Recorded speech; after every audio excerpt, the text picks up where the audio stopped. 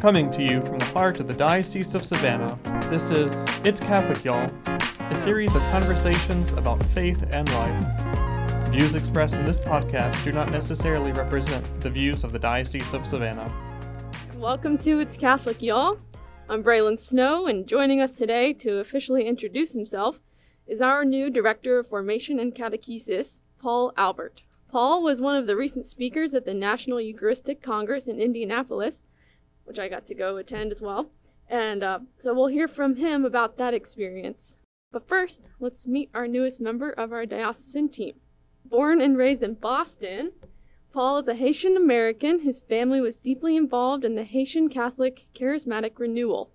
He and his wife Anna and their children have served as missionaries in Haiti, and Paul has served in both America and Haiti as the Director of Missions for Life Team, helping to form missionary disciples. Paul and Anna are the founders of Missionary Impulse, a small nonprofit that evangelizes through preaching the gospel and education. Paul has spoken on national and international stages for Life Team, the National Catholic Youth Conference, the Haitian Catholic Charismatic Renewal, the National Eucharistic Congress, and many others. Paul, welcome to the podcast and to the diocese. Thank you. So good to be here with you. I'm so excited. Praise God. Excellent. All right. So for our listeners who haven't yet met you, tell us a bit about your background, both in general and in your faith. Well, so yes, as you already said, born in a Haitian household. My parents immigrated from Haiti to America about 50 years now. And we lived in Boston the whole time. Moved out of Boston when I got married at the age of 25 to become a Life Team missionary with my wife and I, and now our 5 beautiful, amazing children. And we literally got married, went on a honeymoon, drove to Cove Crest, where we began our formation year there as a married couple. So this is for the first time ever in our marriage that we've lived outside of a mission community and jumping into this new role. And and we're excited for what the Lord has in store for that. But a little bit about myself, right? Catholic education my whole life, except for the moments I was in school and I was in college. That was a public school, or private school, I should say. But Catholic education my whole life. I have a passion to tell people about Jesus. I love talking about the Lord, to tell people about the Lord, and sharing my own experience and encounter with Him and moments of prayer with Him and things of that nature.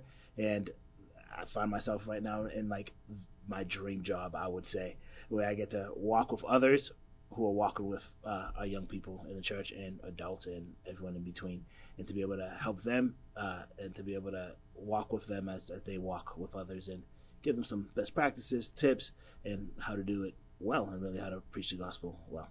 That's fantastic. So I guess how did you mentioned your education, you mentioned a little bit about how you jumped in after getting married, but I guess how did you get involved with ministry specifically? How did you think, I want to do this, first of all, and then and then how did you get plugged in here with our diocese? Yeah, so while in college, had a reversion, so left home and went to Florida, and the school I was in Florida at, kind of the first time out of the house, so I was like, yes, freedom, I'm going to do what I want. It kind of went crazy, to be honest, and made dumb decisions, not wise decisions. And had a reversion to a priest who did a real good job at loving me and walking with me and inviting me consistently. In fact, this priest found out that I had not yet been confirmed. He's like, Paul, we're going to start our CIA, and I think it should be good if you'd be part of that. I was like, I don't know, Father, like maybe next year. And he consistently would invite me and find me in the dining room at the school and find me in the library. I was like, this dude, I feel like you're following me. Like, what are you doing? Eventually, I just said yes because I felt bad for him. But little did I know that yes would completely change my life. And really, I remember our first formation session being on the edge of my seat as Father began to break open some truths of the church and some truths of our Catholic faith. And I remember walking away like, why didn't I know this stuff? Catholic my whole life. My family extremely involved. And there was things that Father was saying. I was like, why has nobody told me this? And I just couldn't wait next week to show up to our CIA class again. And that began a process in my heart of like, all right, Lord, I'm going to give my life to you. And the day of my actual confirmation, it was now Archbishop Winsky of Miami. He was the Bishop of Orlando at that time. Went up, what is your name? Peter Peter, be sealed with the Holy Spirit. And at that moment, I had what I like to call my personal Pentecost. At that moment, I felt the Lord do something in my heart. And I remember being at my confirmation with a group of my friends who we were going to go party after. That was the plan after confirmation. And I remember going, something has to drastically change in my relationship with them. Either they come to know the Lord, or I'm gonna have to walk away and get some new friends, or the Lord give me a lot of patience and I could share what He's doing in my heart, and maybe eventually they would convert. So I found myself alone in my conversion, and after falling deeply in love with the Lord, I found myself alone because the group of friends I was with just weren't about that life. So I ended up moving back home and drove my parents crazy. They have accepted it now. But, right, they put all this money into my education, and I was going to school to be an airplane mechanic, and I've never once worked on a plane. I started working out of parish immediately as a doing religious ed, and working there, doing some youth ministry there as well, too, back in Boston. And it was just one thing after another. So it was religious ed, it was youth ministry, and it was just a lot of small invitations that the Lord had for me, and I just kept saying yes, until eventually He brought me to missions, and where I stayed for 13 years. On mission directly to teens, and then eventually moved into a role where I was training missionaries to be able to minister directly to teens. Now, in my time with Life Teen, I came and across some people from this diocese, Father Kevin O'Keefe, who's the vicar of our office, and Caroline, actually, who's my boss, came up and did a retreat at Cove Crest, which I was actually one of the speakers for, so that was kind of cool, and that now I get to work with her. And while on that retreat, just made some connections, and one day saw that this job was posted. I was like, Savannah. Which is funny because 2 years before that, I remember saying I would never work for a diocese. And then right. Tell God your plans, right? Correct. And I saw that post. I was like, let me apply, see what happens. And upon applying, again, that first phone call of, hey, we would like to speak to you about this. Immediately, I was like, all right, Lord, this is super clear that this is where you want me. And the rest is history, and I'm here today. That's awesome. Well, we're glad you're here. What led to your involvement with the National Eucharistic Congress? Because obviously you were plugged into that well before you came on here. How did you get involved with that? So I think I was just blown away of what that team was trying to accomplish. And I was like, yes, the church needs this so bad. And sometimes I have a lot of opinions. So I called a friend of mine who was involved with the Eucharistic Congress and was part of the leadership team there. And I was like, hey, as you guys do this, just make sure you don't forget about these things. And one of the things that I mentioned was proper representation. I was like, this is for the whole church as a whole. So we have to make sure that our presenters and our speakers represent what the church looks like. And they were already way ahead of the game. They had already thought of that, so my opinion didn't matter. But in that conversation, we were just sharing, and I was just sharing my excitement for the Eucharistic Congress. And he goes, "Paul, do you want to be part of this? Like this?" I was like, "Yeah, sure. What do you need? Like I'll fold chairs and set up tables. What do you need?" He's like, "No, like maybe you should be one of our presenters." I was like, "Oh, yeah." Yeah. Not at all what I was asking for, but invited into that. I was like, okay. And this happened a year and a half ago. I guess he and I had this conversation now. And it really didn't hit me until 2-3 months out. I was like, oh, this is a big deal. Like this Eucharistic Congress, this revival at the church is launching is a big deal. And the Lord has allowed me to play a small role in it. And I was just extremely humbled by that. I was like, I can't believe, God, that you're allowing me to be part of this. And it was it was such a gift, such a blessing, and I'll share more about that later. But yeah, it was a huge gift just to be part of that in the way that I was. I felt like that just attending and covering for the diocese. It was very humbling and very beautiful to be there. Just for people who maybe haven't really been following the story or maybe haven't attended any of the things and kind of involved with the revival in our diocese.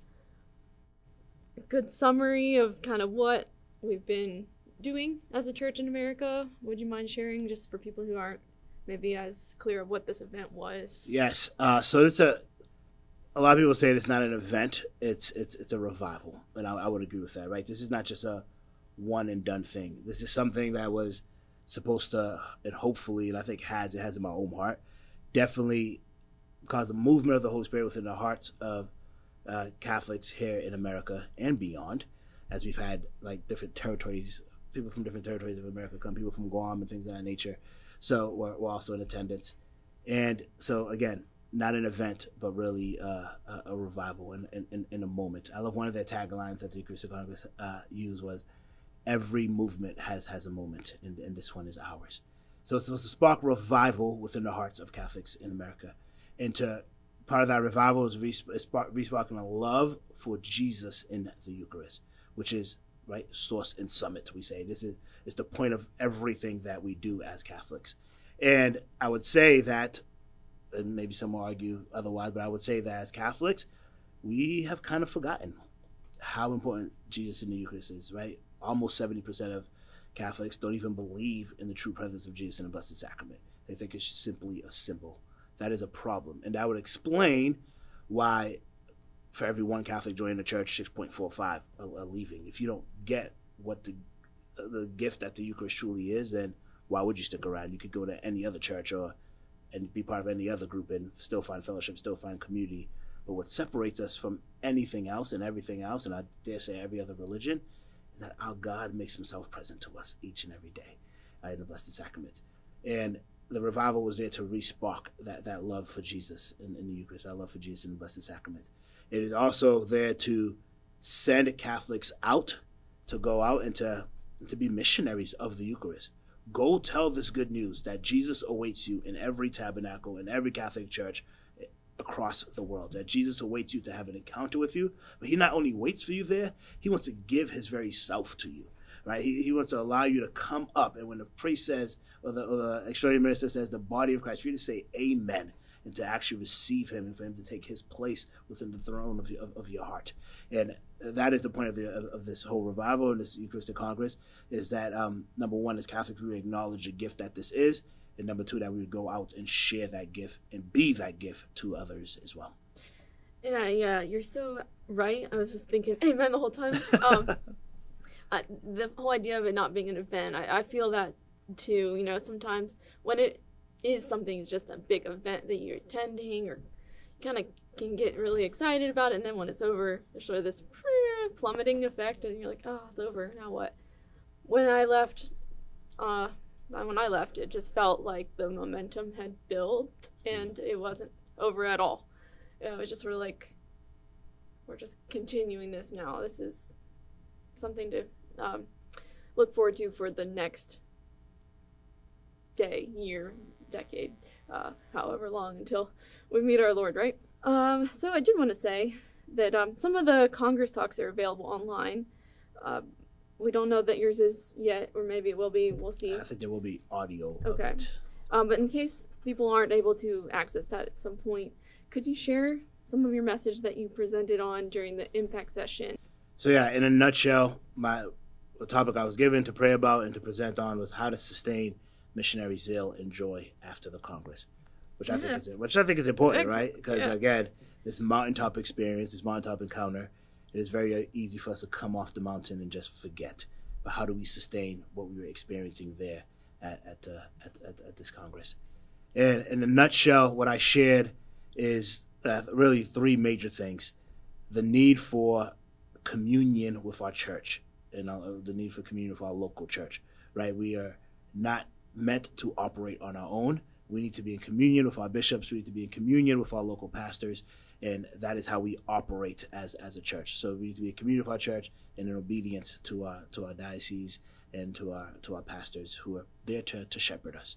Secondly, as Catholics, there has to be a need for prayer, right? We have to live a life of prayer.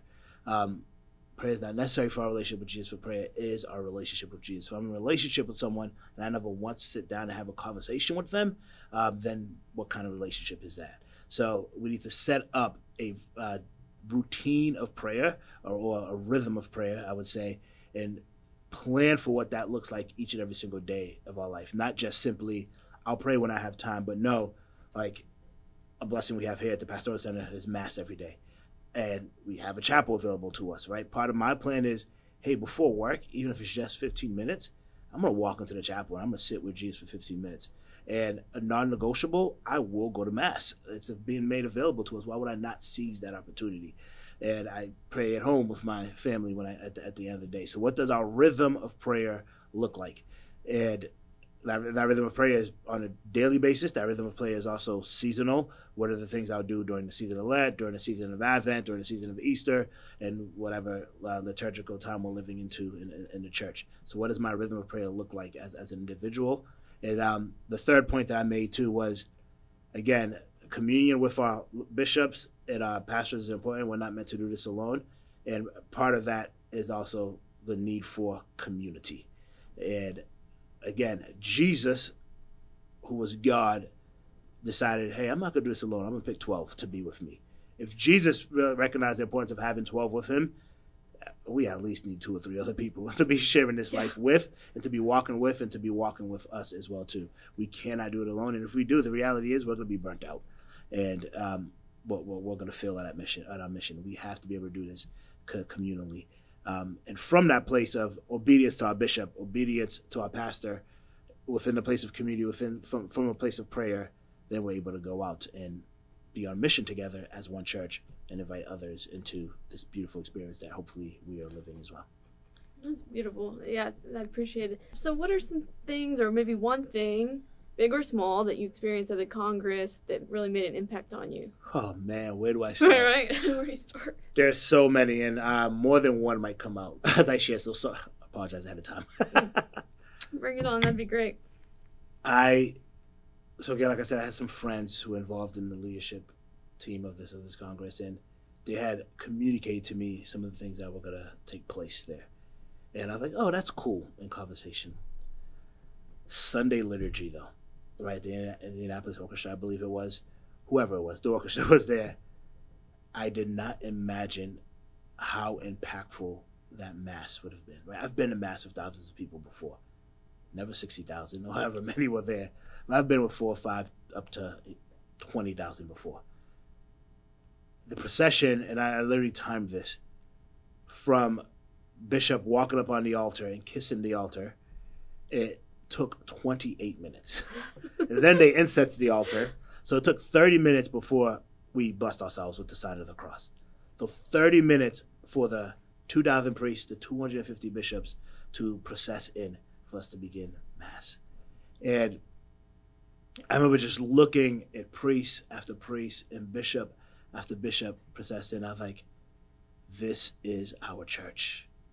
This is our church. And the different songs that were being played, a mixture of these super like traditional hymns, and then these more contemporary hymns, but all being sung with such great reverence and appreciation for what is taking place.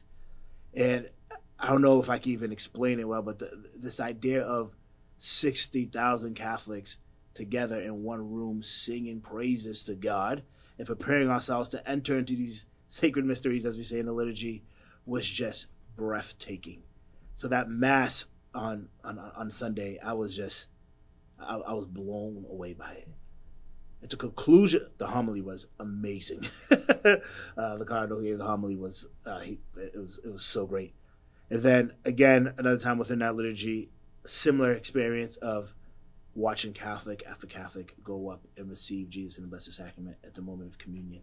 And then at the end, when Bishop Cousin came out and said thank you to people, and to the cardinal, and to all the priests that were there, and to other bishops that were there. Again, that just was like the cherry on top of like, wow, we have just completed this moment in history, and the church in America will never be the same ever again. In fact, I texted one of my friends who was involved in the planning of this, and I said just that to her. I was like, because of AES and because of what you have done, the church in America will no longer be the same. Like, you have literally changed our church for the better, hopefully change our country for the better if we all go out and live out this mission.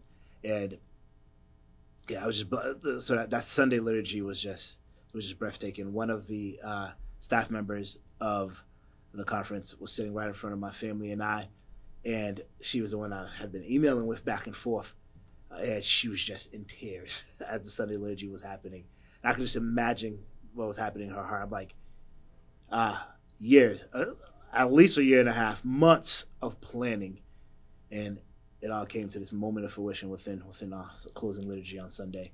And I can just imagine the joy that was happening. Her heart was probably just exploding with joy of like, all right, not we did it, but Lord, you did it. You did it, and you showed up each and every single time. And that's not to mention the adorations at the evening sessions, the morning liturgy that took place each day in different languages and different rites, and the amazing presenters. What's his name? Jonathan Rumi. I almost called him Jesus. I'm sure right? Jonathan Rumi's his reading of John 6 in the voice of Jesus from The Chosen was, again, right, that allowed my whole being and my imagination to enter into prayer in a way that I've never entered into it before. So it's hard to pick one moment, but if I had to, it would be the closing liturgy. When I learned about how the Mass is living out what's happening in heaven, I said that's so beautiful. But then seeing it in that scale, like you said, there are multiple languages we were singing in every day. People from all backgrounds are in this building, and you're seeing these people dressed in white and the kind of like this heavenly garments walking through, and it really does give an image to, and that's just the very basic glimpse, to what we'll get to experience in heaven. And it's great, because that's good news that I'm sure all of us could have stayed the whole night, that in those last evenings of adoration, no one wanted to leave. And I think that's, again, pointing us to eternity. I love how you talk about, right, it's this image of heaven. And that was such a great moment. I'm like, I can't imagine what heaven's like. Like, I just... Yeah. And, so yeah, it's just... it was a gift. It's such a blessing, so yeah. What would be your big takeaway from the Congress for the Church at large? And then also, what do you think about the big announcement that they made at the end for our 11th Congress in 2033? Yeah, so my big takeaway is, and I already thought this, but there's just now even a greater conviction and a greater urgency. Our Catholic faith is too beautiful, and what the Lord offers us in and through our Catholic faith and in through the Catholic Church is too beautiful to not make sure the whole world knows, right? But the danger is that I could be overzealous and get lost. I'm like, the whole world has to know about this, but really those right before me have to know about this, right? We just moved to the diocese, and we're a couple of days into our new home that we live in, and I'm like, those neighbors to the left and the right of me that I just moved next to, they need to know about this, and that's where I need to start.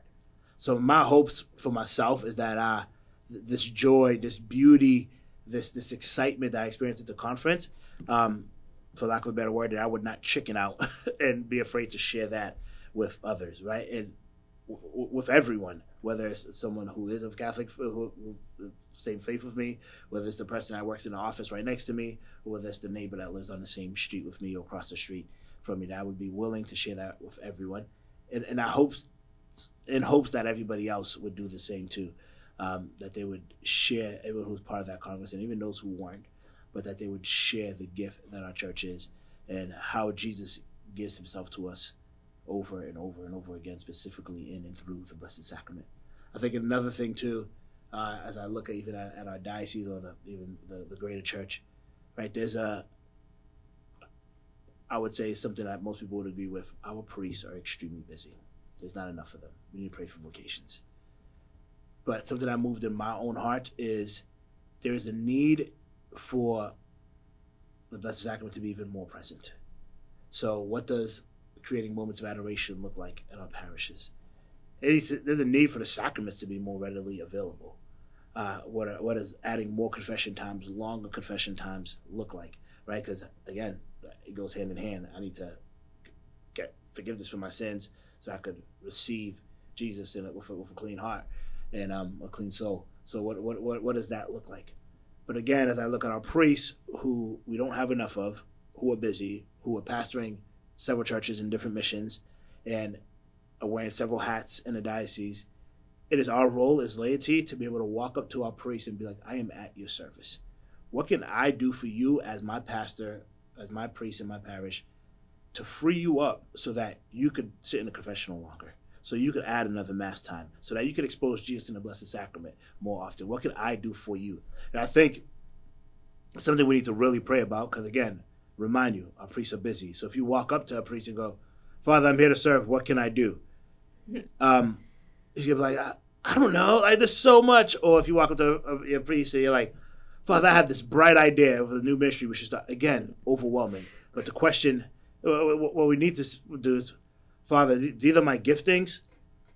I feel like the Lord's calling me to be a catechist. How can I help with that? Or, Father, I have a weird gift and I love spreadsheets. I don't understand anyone who does love spreadsheets. God bless them. But Father, I love spreadsheets. Can I come in and do some data entry for you? Can I come in and help with finance? I have a background in accounting. I'll be your business manager. Whatever it is that priest needs to not only make yourself available, but suggest as well, Father, I can help you with this specific thing that seems to be having you busy. A reminder: our priests went to seminary. They studied theology and philosophy, not business, not accounting, not all these other things that they have to do in order to run parishes. So how can we support them in that? And in supporting them in that, hopefully that frees them up to make Jesus in the Blessed Sacrament and Jesus through all the other sacraments more readily available to his people. So you already laid out quite a few things that we have to look forward to and how we can be thinking about that for our diocese. But what are maybe some specifics in our diocese? I mean, you're brand new, so you're getting to know the needs of what's here. But just from your conversations, what are some things we can be, I guess, maybe praying for, or things to look forward to in the next few months or beyond? Yes. Fiat. Yes. Give your yes, give your fiat as Mary did to the mission that the Lord has entrusted to you. The church exists to evangelize. Pope Paul VI tells us. The church exists to evangelize. We as baptized Catholics are baptized into the church. Therefore, we are to partake in the mission of the church. Therefore, we too exist to evangelize. Pope Francis tells us to enjoy the gospel that missionary is not just a badge that we put on and take off whenever it's convenient, but it's ingrained in who we are. So if you are baptized in the name of the Father, and the Son, and the Holy Spirit, my brothers and sisters, you are a missionary, right? Done deal, Matthew 28, go make disciples of all nations. So we need people in our diocese to be committed to the mission of forming disciples, of forming missionary disciples. We need people in our diocese to get involved with religious education on the parish level. We need people in our diocese to get involved with youth ministry on the parish level, with college ministry, to be agents of God's grace for the people of God. Here's the beauty. As Pope Francis tells us, you don't need a theology degree or even long moments of study in order to go out and to preach the gospel. Start with sharing your story and how the Lord has transformed your life and how you have encountered him. Because that nobody can argue. Nobody could come to me and say, Paul, you did not encounter Jesus in that moment of adoration. You did not encounter Jesus in that scripture. You weren't there. I encountered Jesus, and you can't argue that. And here's how I encountered him, and I think he wants to encounter you in a similar way as well, or maybe in a completely different way if you're open to that. So get involved on the parish level. Get involved on the parish level. I guarantee you your parish is in need of catechists. I guarantee you your parish is in need of volunteers to help with youth ministry. And if you're like, I can't speak to people, I'm nervous, I don't want to talk about it, I guarantee you, someone in your parish, they need someone to show up and to just help cook for youth ministry, or to drive teens to an event, whatever it may be. Get involved on your parish level. Again, call your priest, call your leadership director, call your youth minister, and make yourself readily available to them, again, so that they can be freed up to make Jesus more available to others. But the church needs you, and unfortunately, and I don't know if this might be too direct, no is not an option. We have to say yes. And I think that's what the example of our Blessed Mother, that's what we're invited to, right? Mary said yes to a crazy mission that forever changed the world, to a mission that could have gotten her killed. We're not telling you to go out and be martyred. That's the invitation the Lord has for you, then praise God. But for most of us, that's not the case. But Mary, that's the risk Mary took. She literally put her life on the line so that our lives could be forever transformed by Jesus Christ. So give your yes as Mary did. Give your fiat as Mary did. And everyone has at least the ability to pray, right? Amen. Yeah. Oh, well, yeah, just rewinding back to what you were talking about, the community, how it feeds into evangelization. It's just a tangent, but totally related to that point. How these revivals, these moments, these encounters, how it's just such a natural way to evangelize. It's these moments that we do gather and have these things happen as a community that feed, because it's a natural way to have a conversation with someone. Why are you here in this city? I think I told at least 2 Uber drivers all about this event, and I was just so excited about it. I didn't feel like I even had a choice. It just started coming out of my mouth. And, when you have these moments when we're all together, that community aspect, it's encouraging. It gives you courage to share because it's so good and you know what you've seen. Mm. But it's also just, my brothers and sisters, they had this too. It's not just me, although if it was just me, it'd still be worth sharing. But a bunch of people had this too. Yeah, and not to cut you off, I love how you talk about your Uber drivers. One of the things that we shared with missionaries was what we call a 3-minute testimony or an elevator pitch testimony. So if you're in an elevator with somebody, are you ready to, that 90 seconds that you're in an elevator with them, if you have longer, the 3 minutes that you have with them, to share the reason for your faith and the reason why you believe. And it's funny, been forming and training missionaries in this for years. And the Lord, at the Eucharistic Congress, right after check-in, lugging suitcases after a long drive, and I'm tired and all I want to do is get into my bed, the Lord gave me an opportunity. The guy, a guy in the elevator, he's like, "Oh, so what are you here for?" And I'm like, dude, I don't feel like talking. Immediately, the Holy Spirit entered my heart. And I was like, "What, dude, what are you doing?" And I'm like, "I'm here for the Eucharistic Congress." And I left it at that. And he goes, "A lot of people are here for that. What is this about?" And I'm like, "Okay, Lord, I get it now." And in 45 seconds maybe, I shared it with this guy that this is what it is. This is what we believe as Catholics. And this is what I'm here, and this is my involvement in this. And he's like, "That's real interesting." Now, I don't know what's going to come of that conversation. Maybe he'll Google this stuff later and be touched and be transformed. But he asked a question. He asked a personal question, gave him a personal answer on what's taking place in the city and why all these people are checking into his hotel and why the hotel is completely sold out. And hopefully God does something with that. Hopefully a seed was planted with that as well. And I think they can probably tell the difference between this giant event and all the other giant events that they tend to have, because they have a lot in that city. Correct. I think people could feel the difference, and I've heard people say that they could tell this was a different experience. All right, so thank you so much for sharing about that. I just wanted to ask a few fun questions here at the end. One, who are some of your favorite saints, or maybe who are your favorite saint friends? Why are they your friends? And then maybe some fun facts about you, or about fun facts people don't know. Favorite saint? Let's see.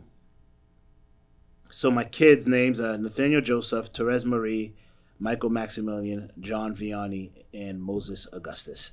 All saint names. Wow. And I would say those are my favorite saints. Specifically Nathaniel. His name was beautiful. That's another story for another time. But his middle name is what I truly love. We love St. Joseph as a family. And I owe so much of my vocation to St. Joseph as a husband and as a father. And yeah, love St. Joseph. Therese, Therese of Lisieux is who my daughter is named after. And she, so part of our formation as Life Team Missionaries was we read Story of a Soul, and we break that open and do a book study on that. So as a missionary, I was formed in that. As mission director, I was able to help form others in that. And I would say, both as a formator and as someone in formation, Therese I actually struggled with. I'm like, this girl's weird. Her love for Jesus is weird. But at the same time, I can't tell you how many times moments of that formation would come back up. Yes, she was weird. Yes, she was different. But there's something that I loved about her as well, too. So much so that I named my daughter after her. Michael, we were missionaries in Haiti. Spiritual warfare is a big thing in Haiti. And we named him after St. Michael the Archangel because we were in a time of deep spiritual warfare and just really fighting for souls in Haiti at that time. And why not? And Maximilian Kolbe, we also love his story. And then Moses Augustus, his name is, as we named these our kids who were like, people are like, well, who's he named after? Like, all of them. Yes. Well, who's named Therese? We named after Therese. We named after Teresa. All of them. We want all of them interceding for them. But Moses, Augustus is in particular is Moses the Ethiopian or Moses the Black, and just love his story. Crazy story. I encourage you guys to go Google it. I won't do justice to it. But he basically defended a whole bunch of monks until he lost his life. And then Augustus Tolton. Amazing priest, amazing Black priest with a beautiful story as well too. I encourage you to go Google his story and just how this man literally gave his life for the gospel, and actually died because of how hard he worked. So in order to have the gospel preached amongst a lot of persecution, both here in America and in Europe and in other places as well too. So I would say as of now, those are our favorite saints, and which is why we named our kids after them. That's awesome. That's so great. I mean, talk about having friends in high places. Something people might not guess about you. Favorite food. Favorite movie, anything like that. I love anything buffalo. Food-wise. Yeah. Buffalo wings. Love buffalo wings. I have a deep desire, and I don't know if I would actually do it, but there's a deep desire to go skydiving. Oh, really? Okay. A deep desire. I'm also terrified of heights, which is why I think I have that desire. I'm like, that's my way of battling it. So a deep desire to go skydive. So if anyone else owns a plane or a skydiving company, call me up. I was going to say, you studied airplanes, correct, right? So correct. I guess that works. So yeah, deep desire to go skydiving. That's a random fact. And I don't think my wife would agree with me going. But if someone so offers, then I can't say no, right? You got to accept the generosity of others. She's going to kill me when she hears this, but that's okay. So yeah, deep desire to go skydiving. Random fact. Awesome. That's great. All right. Well, I just wanted to mention for people who are listening here, if you're curious about the Congress, you want to maybe see about looking up some of the recorded talks and the experience, you can go to eucharisticcongress.org, or you can go to EWTN's YouTube channel to watch some of those recordings. Paul, I just want to thank you for being on the podcast. We're really excited to have you here at our diocese and for what the Lord has in store. It is so good to be here. Thank you so much for inviting me to share about. This has been an episode of It's Catholic, Y'all. Visit us at diosaf.org or on our Diosaf social media platforms for more.